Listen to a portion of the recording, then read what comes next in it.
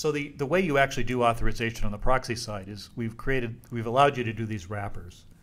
The examples are called entitled name cache, entitled cache service, and entitled invocation service. There was an example of entitled named cache in Coherence previously, I think going back maybe to Coherence 3.4.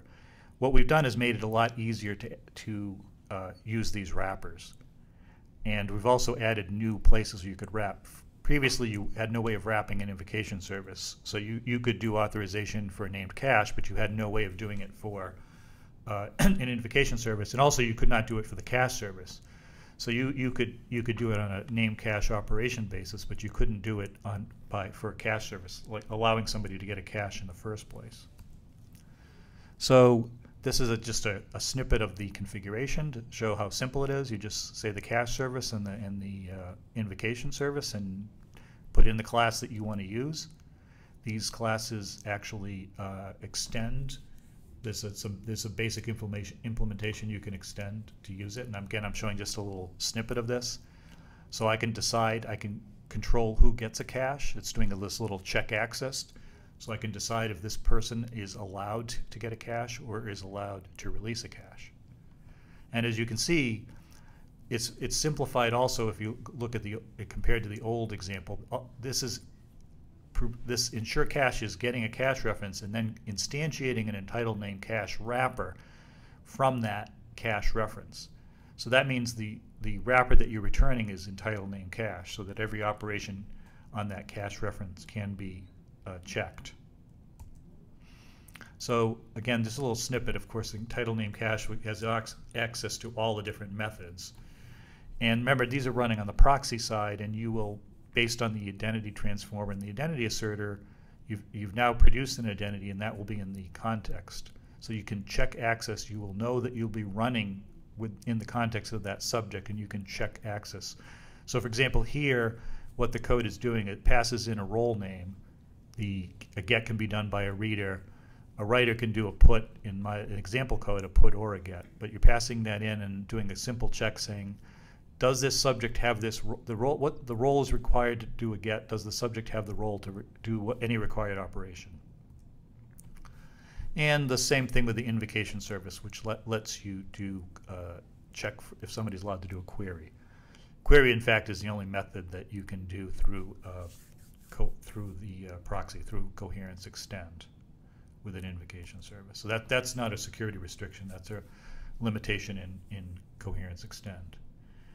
And finally, this is a check access implementation just to show some simple role-based accounting. Of course, this is very simplified and not real world, but it gives you an idea of the kind of thing you can do. Essentially, it's just checking to see that the roles are represented as principals in the subject, and it's just seeing if there's a role that matches the role that's required to do the operation.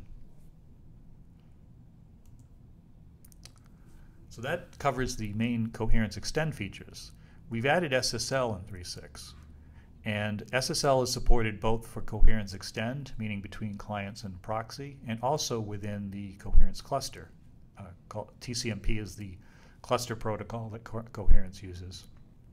We support basically all of the different variations of SSL, one-way or two-way SSL. By two-way SSL, also called client authentication, it means that not only the typical SSL you would see when you say connect to a browser with a browser is that the client, the browser, is checking that it knows who it's talking to, who the web server is.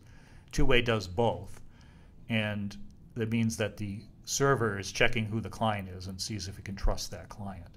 In production implementations, where you really want to be sure that it's not just that you're trying to prevent sniffing of data, but you really want to be able to tell that you can trust, then you want to do two-way authentication. There's also a configurable trust manager. By default, that's the Peer X509.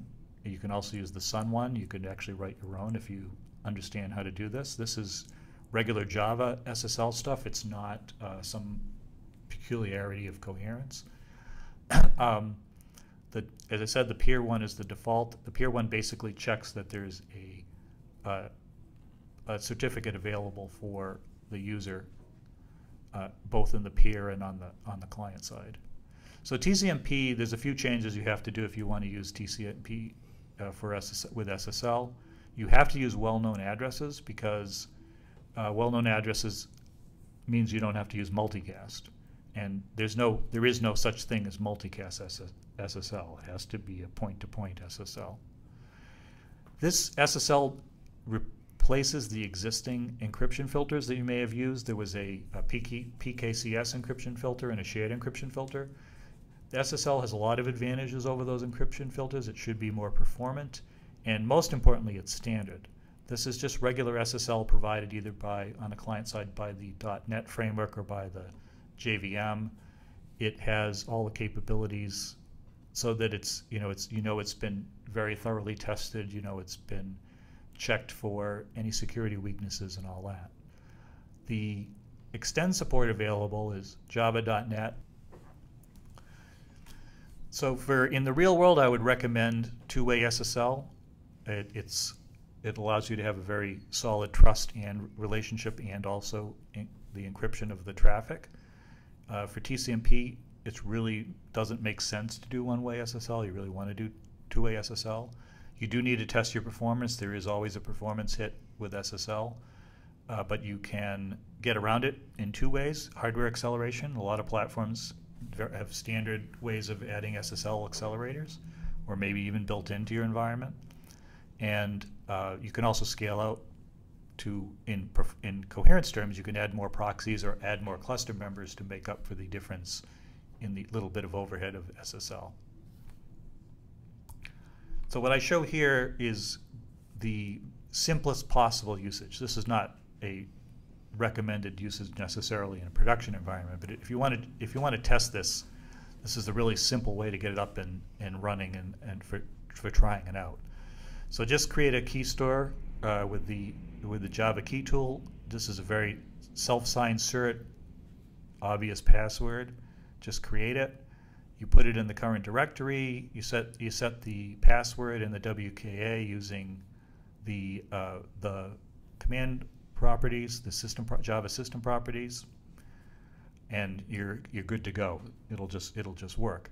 Now, all the SSL options are available through configuration. You're certainly not required to use system properties. You can configure a whole bunch of things with SSL through the configuration. So you just have to look at the operational config documentation that's new for Coherence 3.6.